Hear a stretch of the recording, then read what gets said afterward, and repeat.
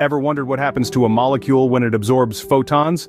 Welcome to the fascinating world of photodegradation. Simply put, photodegradation is the process where a photodegradable molecule breaks down as it absorbs photons. Consider the sunlight that bathes our world every day. It's not just a warm, comforting glow. It's a complex mix of different types of light: infrared radiation, visible light, and ultraviolet light. These are the key players in the process of photodegradation. Each photon that a molecule absorbs can lead to its degradation, changing its structure and properties. But sunlight isn't the only source of photons. Other forms of electromagnetic radiation can also trigger photodegradation. So whether it's a molecule in a lab under a special light, or a leaf in the sun, photodegradation is a constant, fascinating process. So the next time you're out in the sun, remember, there's a whole lot of photodegradation going on. Now that you know what photodegradation is, let's delve deeper into how it happens. Picture this.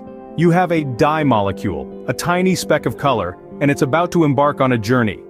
This journey starts when our dye molecule lands on the surface of a photocatalyst, a special material that's going to help it break down. This landing is what we call adsorption. It's like our dye molecule has just checked into a hotel, and the photocatalyst is the lobby. In the next stage, the dye molecule starts to feel the heat, literally. It's because it's being exposed to light, and not just any light. We're talking about infrared radiation, visible light, ultraviolet light. These are the types of light that can cause photodegradation. This light exposure is the dye molecule's wake-up call. It's time for it to check out. As the dye molecule absorbs these photons from the light, it starts to get excited. And by excited, I mean in the scientific sense. The energy from the light causes the dye molecule to get all jittery and unstable. It's like it's had one too many cups of coffee. This is where the real action begins. Our jittery dye molecule starts to break down, thanks to some very reactive radicals. These radicals are like the housekeeping service at our hotel. They come in and start to break down the dye molecule.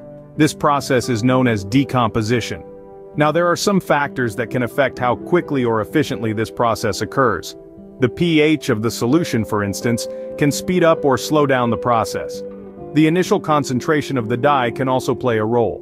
The reaction temperature and the intensity of the light can make a difference too. It's like adjusting the thermostat or the lighting in our hotel room to create the perfect conditions for the dye molecule's stay. And that, in a nutshell, is how photons break down molecules through photodegradation. Let's do a quick recap of what we've learned about photodegradation. Photodegradation is an intricate process where a molecule disintegrates due to the absorption of photons, primarily found in sunlight. This process involves a range of wavelengths, from infrared radiation to visible light and ultraviolet light.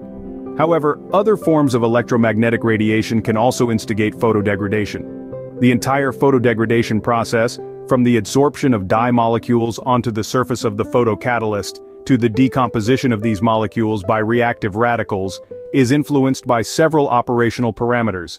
These include the pH of the solution, the initial dye concentration, the reaction temperature, and the intensity of irradiation.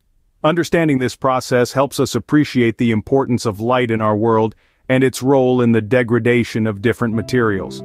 It's another fascinating example of how the natural world operates. Thanks for joining us today to learn about photodegradation. Don't forget to subscribe to Aminulchem Innovation for more interesting science content.